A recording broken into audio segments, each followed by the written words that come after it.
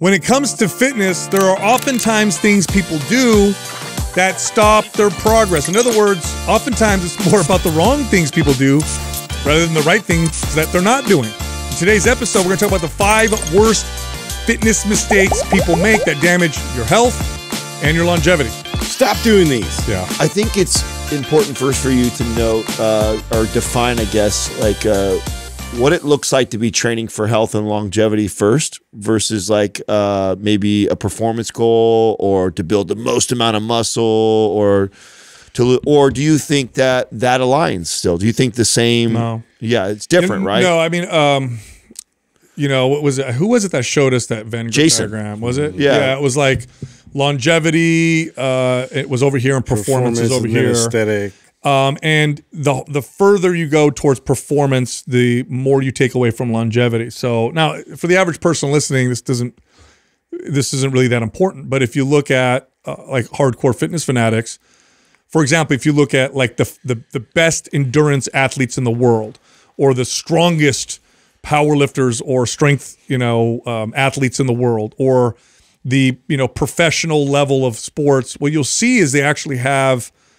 worse longevity than just somebody who's really healthy and lives in the regular world. And that's because when you start to pursue those extremes, you start to trade longevity for performance. I think the average person, though, hears that, and they're not going to, it's like, just work out. You know what I mean? I mean, the reason why I bring that up is because I feel like the people that are communicating to the most amount of people are some of these extreme fitness influencer people that are communicating to the average person who's following them because they admire their physique or they like their personality online or whatever. And they're taking health and fitness advice from this extreme kind of athlete. I mean, even though they may not seem extreme, they probably are in regards to diet and consistency and training volume and intensity. And when I think of health and longevity, it looks very, and the reason why I feel this is so important is I've struggled with this, right? I remember not that long ago, I kind of had this moment where I started to even question the way I was training and what was I training for, right? Like it was very clear when I had a goal in mind of like competing, getting on stage or trying to get better at a sport or whatever. But where I'm at in my life now, it's more about playing with my son and being a healthy, mobile, strong dad. It definitely looks more longevity focused, but then I still have some of these old patterns and behaviors that are more, muscle building focus. And it's like, where is getting my deadlift to 600 pounds going to really benefit me in the the pursuit of longevity? No, right? I think what you're saying is important to note because, in fact, as we go through the 5 worst fitness mistakes, many of them are a result of the communication that we're getting from extreme fitness fanatics. Many of these mistakes are because the messaging we get are from people who are not maximizing health and longevity, but rather, either genetic anomalies or super obsessed and have been for, most of their lives. And so the information they're putting out probably is playing a role in some of these huge fitness mistakes that we're going to talk about today. And as we go through these, it's very clear as we go through these, it became very clear to me as I wrote them down that these probably have more to do with the reason why people aren't able to accomplish their health goals and fitness goals than it's pretty close to the fact that people just don't even try. Like that's got to be number one. People don't even try. Right. But then second place easily is that people try and then they make these mistakes that set them back so far, in many cases, having them never try again. So then they become part of that category. In fact, if you look at totally agree, you look at the data on people who don't work out. If you've never worked out, there's a certain percentage odd that you'll try at some point. If you've worked out many times and failed many times, the worse the failure is, like if you got injured or got sick or whatever, the odds you'll ever try again or start to diminish every single try because you failed every single time. Yeah, and a lot of times you see it's too hard, too fast. and then you're too hopeful that like you're gonna get these quick results, and so you take on just way too much in the very beginning, which the right approach is really like, how can I keep coming back, and what's that look like? And this is very common because momentum plays such a huge factor in that initial spark to begin with. You want to ride this momentum that you're feeling, and it's a big feeling that you're going to accomplish so many things. And so I want to see how many things I can stack as wins all at once, which inevitably just ends up in disaster. Now, I'm glad you said that, and you highlighted the importance of, you know, momentum and how we start, because when I look at the list that you made, and I think, you know, there's a majority of, obviously everybody I think is going to benefit from this, but you're going to have some people that think, oh, this isn't for me. I'm a young guy who wants to build lots of muscle. That's all I care about. As I got further into my career, I realized that no matter what their goal was, whether they were trying to lose 100 pounds, play a sport, build 50 pounds of muscle, compete for a show, this was how I wanted them to start. Like, we needed to start on the health and longevity path first, because all other pursuits only get more difficult or less likely for us to succeed at if I haven't first figured out where's home base. You have to start there. Yeah, I have to teach them how to be healthy and live better, and do that consistently. And then from there you can jump and off build momentum. Yeah, and then we could stack on our performance goals. We can stack on our aesthetic goals. We can stack on these, you know, individual things that you want to accomplish that start to maybe move a little bit away from health and longevity, but are still in the world or the realm. You won't get there without the stepping stone of health and longevity. And the, you know, here's the other side of that is, if we took the average person, the vast majority of the population, and just got them healthy, their aesthetics and performance would dramatically improve, because with that. It's baked into the recipe. It's all baked into the recipe. It's actually one of my favorite things that you've communicated on the podcast. In fact, I just saw another trainer, a decent following too, sharing our content. I don't know if I shared it with you guys or not, but he was sharing that as like one of the most profound things that that had like basically resonated with him. He'd been a coach and trainer for a long time and in really good shape. And he's like, oh my God, like, you know, Sal from Mind Pump made this comment about, you know, chasing health and aesthetics will follow. And he goes, this whole time, even as a trainer, I've been so focused, you know, on my aesthetics and eating that way. And it's, you know, stressful and challenging, and I'm good at it sometimes, I'm not so good at it, versus approaching it with this idea of, I'm going to try and be a healthier version of myself and always continue to improve that.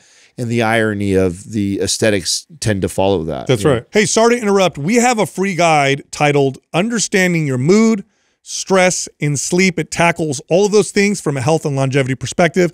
It's a totally free guide. So just click on the link at the top of the description below. All right, here comes the show. So the first big mistake is that people are just not consistent on a daily basis with movement. Just movement. At some point in the health space, we thought that movement only counted if it was a workout. Like you had to go do something, break a sweat, work out. Like, oh, you struggle, go for a run or go for a swim or go work out or go do this thing. Otherwise, it doesn't count. This is terrible information because A, it's first off, it's not true. So that already makes it terrible information. But two, it devalued one of the most valuable things that we find in all the data for longevity, which is just move every day, move throughout the day, every single day. The healthiest populations are populations of people where, you know, movement is literally, you know, baked into their daily existence. So the advice that you would sometimes hear and scoff at, like park your car further away from your destination, take the stairs instead of the elevator, right? Stand instead of sit while you're working on this thing, or, you know, go for walks throughout the day.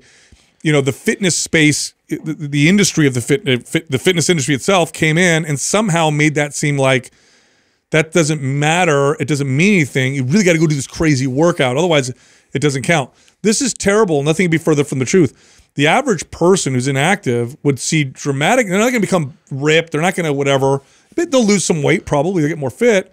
But really, their health will improve dramatically just from moving more. every single day. Well, I mean, just think of that stark contrast of sitting down, continuously sitting on the couch, sitting at your desk at work, and then all of a sudden wanting to do like a high intense workout and that's the new standard I have to achieve every time I go to the gym is this high intensity workout. And, you know, in terms of that being the bridge of like, I just want to get up and walk, and I want to get up and add more movement throughout my day.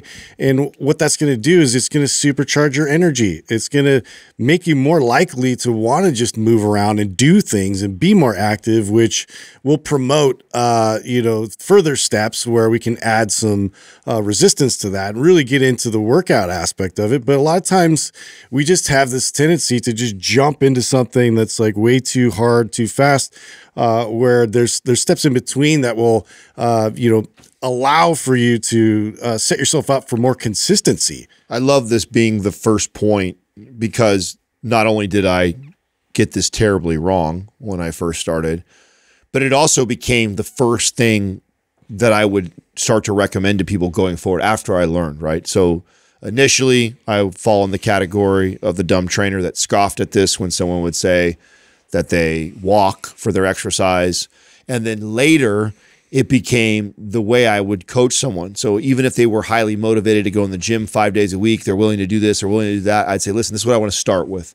I just want you to start with every day after dinner, go for a 20-minute walk. And I would prescribe a small walk paired with something that I knew they were already doing every day, and wanted them to encourage them to not only just start that, but also get a sense of like how, to your point, how much better they just started to feel because they were moving more, how easy it was to commit to that. So I could start to stack some wins. Like, it's so funny that this was something that I scoffed at. Then it turned into the #1 piece of first advice that I would give to clients, because you also have to keep in mind that these people that we're trying to help, part of that process, back to your point, Justin, is consistency and being able to maintain this forever.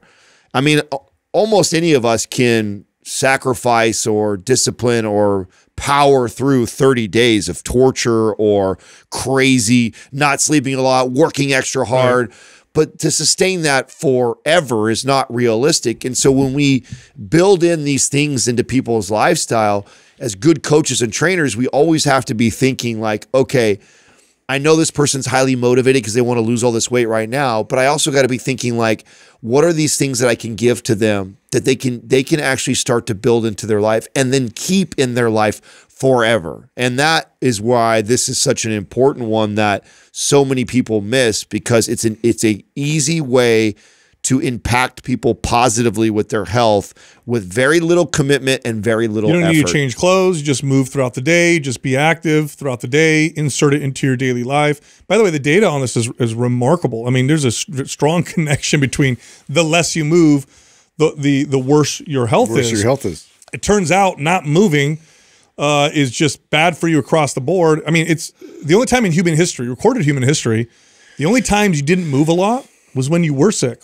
Mm-hmm. There were no other times where if you didn't move a lot, except for maybe the occasional Sabbath or whatever, you moved daily a lot. Every system in your body benefits from movement. Right. Especially your mind. You know, yes. the mood boosting effects or the antidepressant, anti-anxiety effects of daily activity are pronounced. They actually happen pretty quickly too. Mm-hmm. So you just feel better as a result. The next one is, especially when we're talking about longevity health, is that people don't lift weights.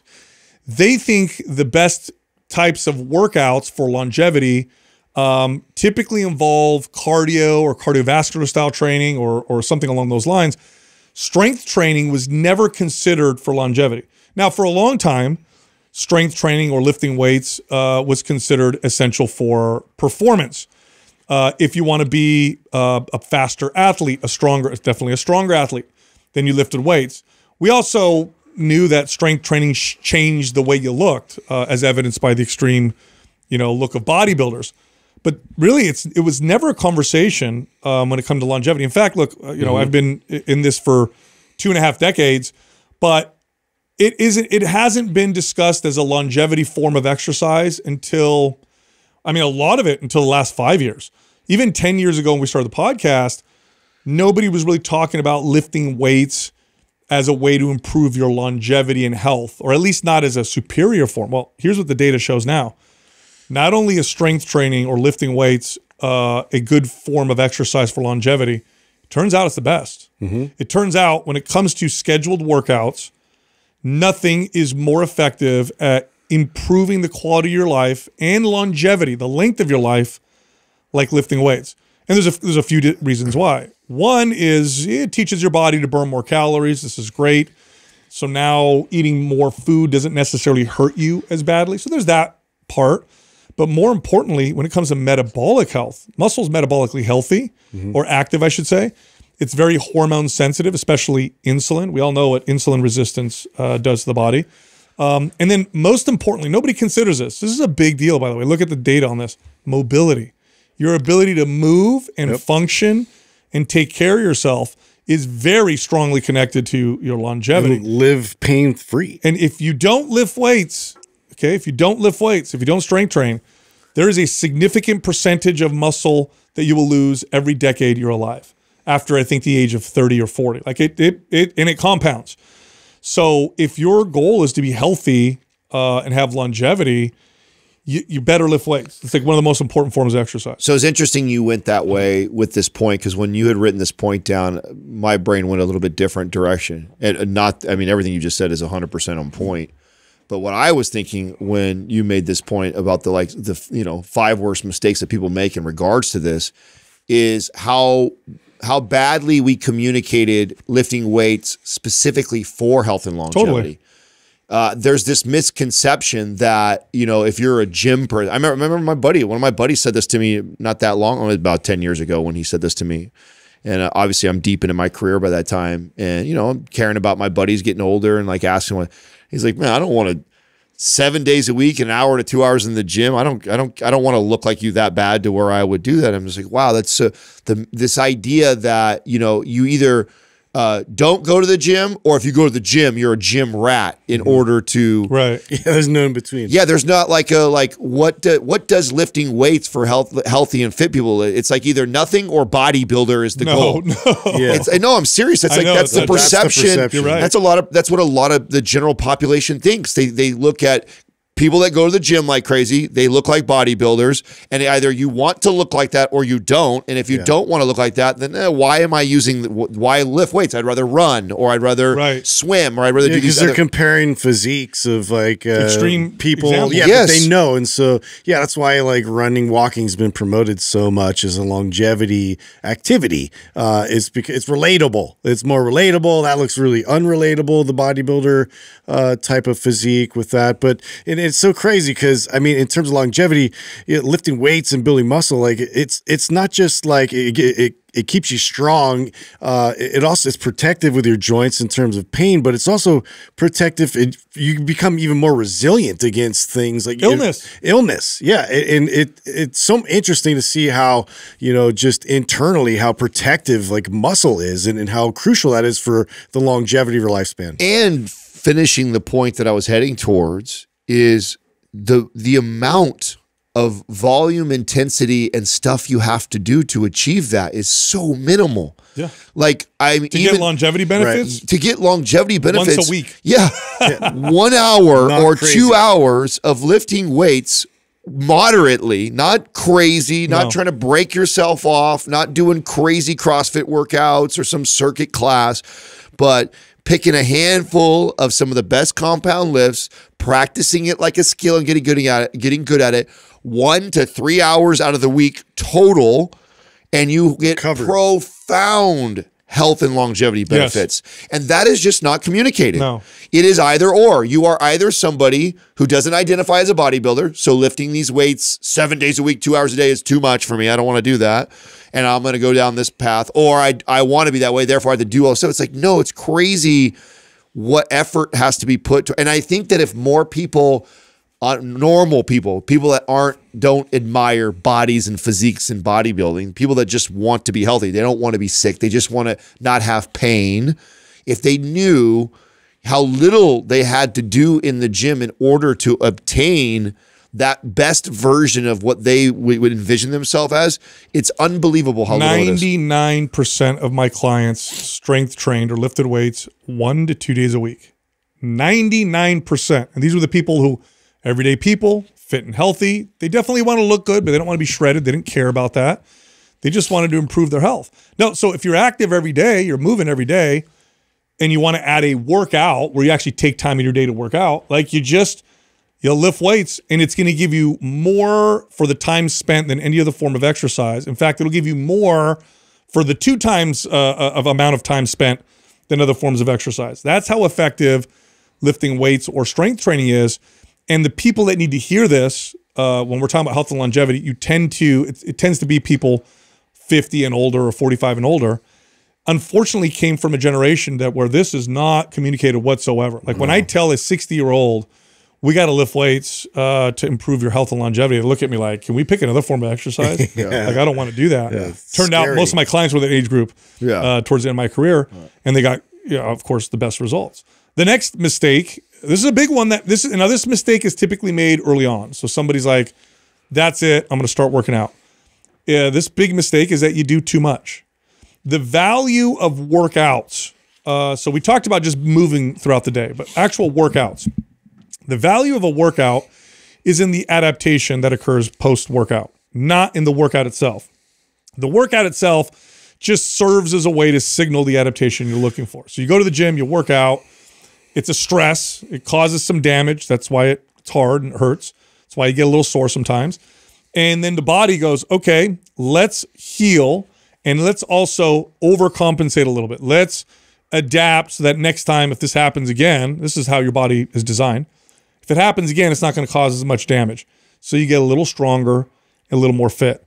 If you overcome your body's ability to heal and adapt, which is, when you're a beginner, easy, very easy to do. I could take a deconditioned individual and overtrain them in 20 minutes, literally.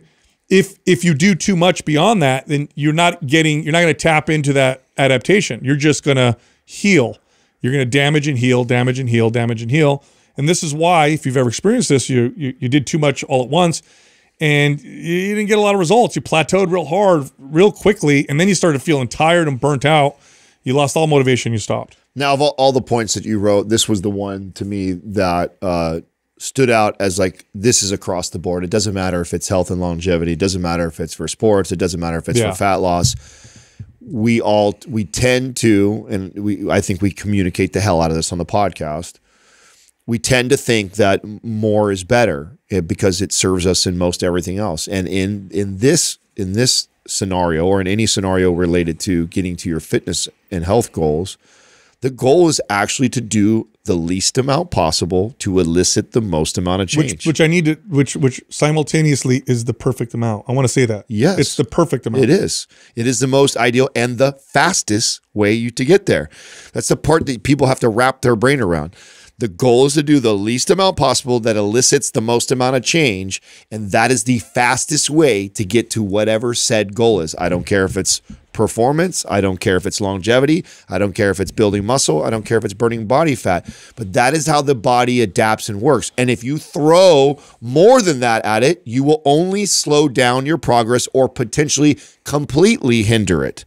So you have to understand that. And I think in this case, because we have over-communicated intensity and beast mode and motivation stuff and hype is so centered around the fitness space that these people that come into the gym, whatever their goal may be, tend to almost always overdo it. Yep. Because to your point, if you were doing literally nothing for your fitness goal, this is also why, by the way, walking became the first goal. If I got somebody who was like the average American, couch potato, not eating well, not doing anything, walking is the least amount possible to elicit some change. Yeah. Yep. I mean, it's literally telling them to just go walk every day for 20 to 30 minutes, I'm going to start moving them towards health and longevity in a very nice pace. And then if I added 1 or 2 days of full body workouts, I mean, I'm about maxing out on what I should do for that person to get the most results, the fastest and the safest and the most sustainable for that person. And I just think that this is one that most all people make a mistake here for sure. 100%. And, you know, mentioning like 1 day of strength training a week and moving regularly throughout the week, people think, well, how far is that going to get you? There's a lot you can do in one workout. It's not like you're doing the same workout once a week. You start very easy, and the intensity and the resistance increase and improve. This is why I was able to train people for 10 years, and they would only lift weights once or twice a week. And we started that way, and that's how we ended. There's a lot you can do within that. Well, and not only that, I mean, you use Doug a lot as this example. You have a guy who's been lifting for decades already, and he achieved his best physique in what, 2 days a week? 2 days a week with me. 2 days, and he wasn't like just going for longevity and health. The guy's ripping 400 pounds off the floor, and he's shredded in abs. And so with 2 days a week, right? So if he had came to you and said, "Hey, I don't really need," I mean, he wanted to build muscle, he wanted to get strong. But if he just said, "Hey, I just want to be healthy, Sal," shit, I mean, 1 day a week would have got him to that just fine. I mean, even if like let's just say a scenario where somebody has like a labor-intensive job. But you know, their idea that I'm going to be able to now be healthy and get in good shape and all this is to now approach these crazy, you know, workouts on top of what I'm already doing. When in fact, them actually getting more rest and recovery would probably move their needle like so much further, you know, from the very beginning. So I think there's quite a disconnect there in terms of like what the workout, what its intention, what it's actually doing. And what we're doing is we're stressing the body just that perfect amount, so that way we can go back and we can build upon that. I'm glad you said that because, or you re-emphasized that, because someone may think, if this much is going to get me this far, more will get me farther. And I don't care if it's less efficient. Every time I push harder, I'm still going to get closer to my goal and faster. No, actually, going this far is perfect. Anything beyond that makes you move less. So that's literally how it works, which takes us to the next point, which is, this is a big mistake, valuing calorie burn of activity. This is a completely worthless statistic, completely worthless. Now, that doesn't mean there's no value in how the body's metabolizing, utilizing energy. There's health benefits to that, obviously. But looking at forms of exercise and then ranking them in order of how many calories I burn while I'm doing it is a terrible, terrible, dumb mistake. Because number one, it means almost nothing. It means almost nothing. The calories you burn with a hard workout are almost inconsequential for a couple of different reasons. One, super easy to replace those calories with food. But really, the big one is two, your body adapts to that very quickly, very, very quickly. And then not only it went from low value to almost zero value. And then the last reason, the biggest reason why this is terrible, is you end up ignoring the variable or the factor that is most important, which is, what's the adaptation I'm after? What am I looking for? Am I looking for endurance? Am I looking for strength? Am I looking for mobility? Am I looking for a faster metabolism? Then you pick from there what form of exercise you're going to use. The calorie burn means nothing, zero. And when people value this, what they tend to do is choose the highest they look it up on the internet, what form of exercise burns the most calories in 30 minutes. Cool, I'm let me do that one. And then they get terrible results because it doesn't mean anything. I blame our doctors and our medical system for this one. I really think that they oversimplified the law of thermodynamics to the average patient. Weight loss. Because they know that the average American is overweight. A large percentage are obese. Obviously, that is from simple math. There's a whole host of reasons and behaviors and psychological stuff that goes into that. But the scientific reason why those people are overweight is because they don't move enough for the amount of calories that they eat. So the simple answer and equation to that is move more, burn more. I don't have to tell them anything about their diet, and then that will improve their health markers. We're not going to discern the actual tissue, whether it's muscle or fat, and like none of that is going to matter. This is where the whole BMI came as a result of that. So yeah, I'm on board with that. And we have to do a better job of communicating this, that really does matter. That's why I blame the medical system and doctors first, because they started that narrative, and then the trainers that looked up to the doctors, rightfully so, took that advice and then brought it into the gyms. and have continued to communicate that. And the pendulum is just barely starting to swing back the other direction. And we're starting to get smarter coaches and trainers. We're getting a lot better doctors. Now you're seeing a lot more doctors that understand the value. I mean, that was unheard of just 10 years ago. 10 years ago, I would never hear a doctor recommend strength training. You're actually hearing that now. I know lots of doctor friends of ours that have your book and recommend it to people and stuff like that. And I think that it's starting to swing back, but it definitely came from there, and it was definitely perpetuated by us trainers that didn't know better, and unfortunately the general population still hasn't heard the right messaging long enough that the form of exercise you're chasing is not the one that burns the most calorie right now. It is the one that is going to build your metabolism more than anything else. That is what's going to set you up for the most success and the most fat loss. Yeah, and again, just to look at the data. First off, the data on weight loss through exercise alone is dismal. It's the worst strategy you could go into to try to lose weight. But then if you look at exercise, okay, they have done this now. They've compared forms of exercise for pure fat loss, and strength training is superior at burning pure body fat. And the reason is because it preserves muscle, whereas other forms of exercise tend to cause muscle loss as well. So it's head and shoulders above the rest. And the reason why we're emphasizing strength training here is because if we were to value calorie burn, guess where strength training would be? It's at very the bottom. Low, very low. Like traditional weightlifting, okay? Not with rest periods. Yeah, not the fake weightlifting, let's circuit, basically cardio. You're doing a class. You're just holding dumbbells. That's not strength training. The strength training that we're talking about, splat points for that. The kind that converts, that really, really improves longevity and health, okay, is traditional strength training, traditional lifting weights. You do a set, you rest for 2 or 3 minutes, you do a set, you rest for 2 or 3 minutes. It burns very little calories in comparison to other forms of exercise. So if it were about the calorie burn, you would not see that be the most effective form of exercise for fat loss and longevity, and yet there it is. So don't look at the calorie burn. Think of the adaptation. That's the most important thing. Sorry to interrupt you. Right now, MAPS GLP-1 is available. Brand new program for those of you taking a GLP-1. It's a workout. We'll help you with your diet, your supplements, behavior modifications. It's the only workout program designed for people on a GLP-1 on the market. Of course, it's amazing. Because it's brand new, get it for $70 off, plus get 2 free ebooks. The first one is the Ultimate Medication Guide for patients and practitioners.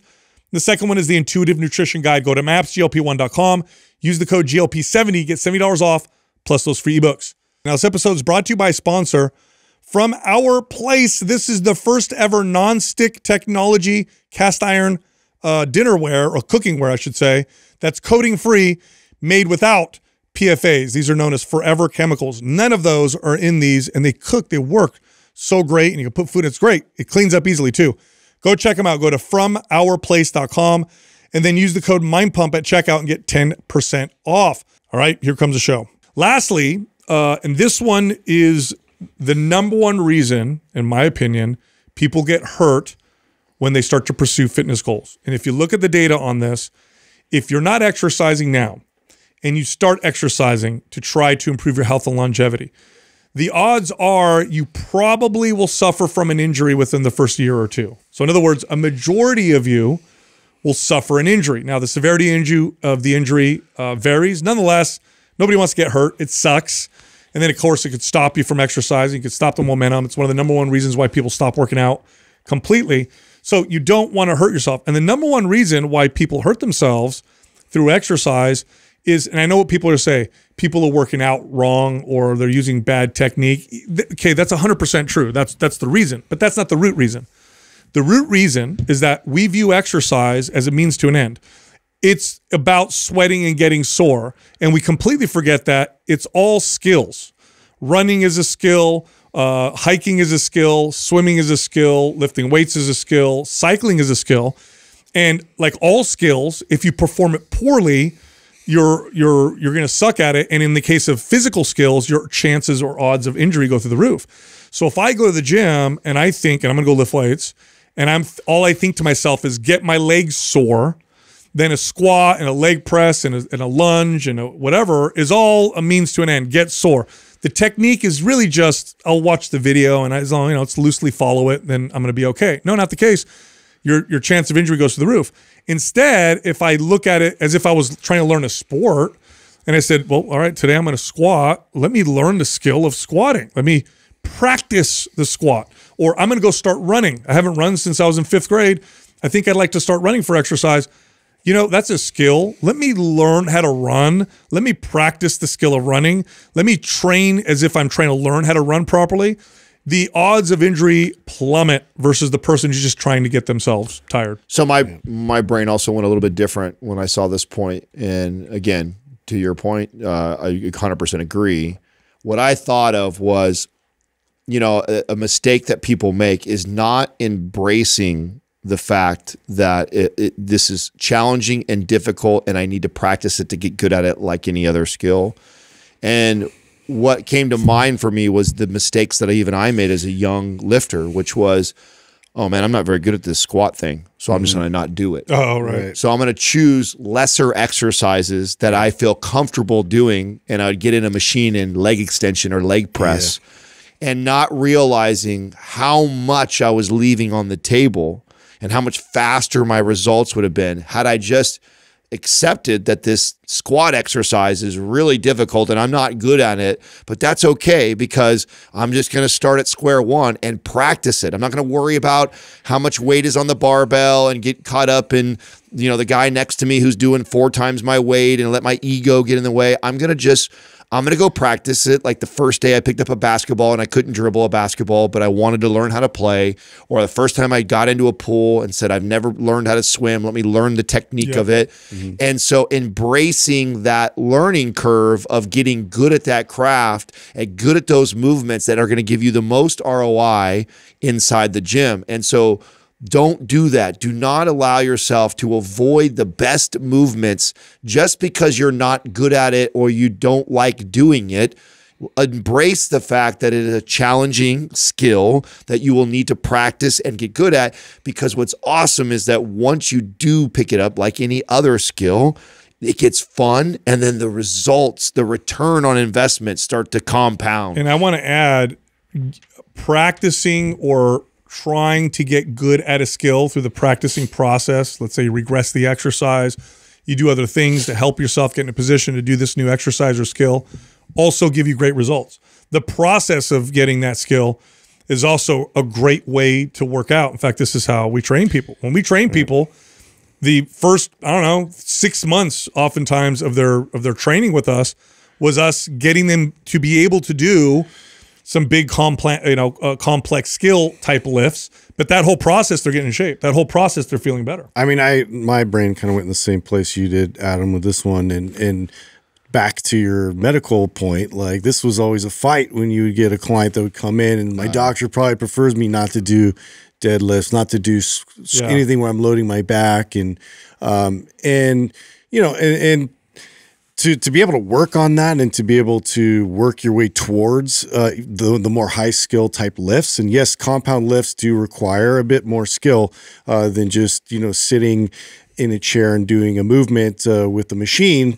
And so there is that bit of, that gap, that learning curve that needs to happen. But the whole way there, you're going to get stronger and you're going to benefit your body just working your way towards that compound lift. So to completely dismiss it, you're going to be doing yourself a disservice. Yeah, it's like everything else in life that we learn. You know, you're going to learn this. Either you learn it from listening and applying it, or you're going to learn it the hard way. That the secret sauce, the magic, is in the journey.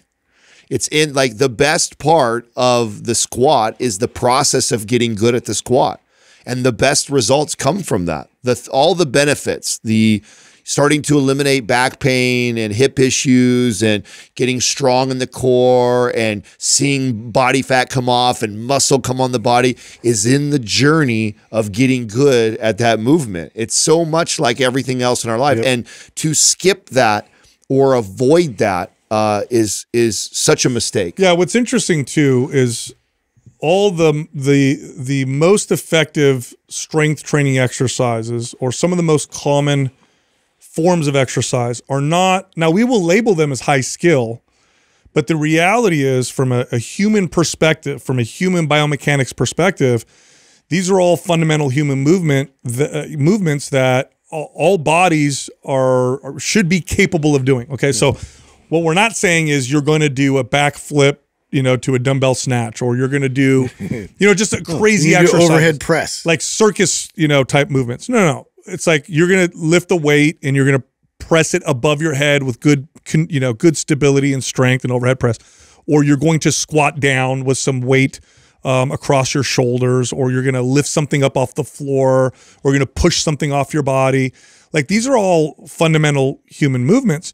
The reason why people get hurt and the reason why people can't do them and have to learn them as a skill is just a testament to how poor our health and mobility has become. So what does that mean? Well, what I'm going to add to what you said, Adam, going from not being able to squat to being able to squat. Forget that you could squat a lot of weight, you're moving, you know, you're super strong. Forget that.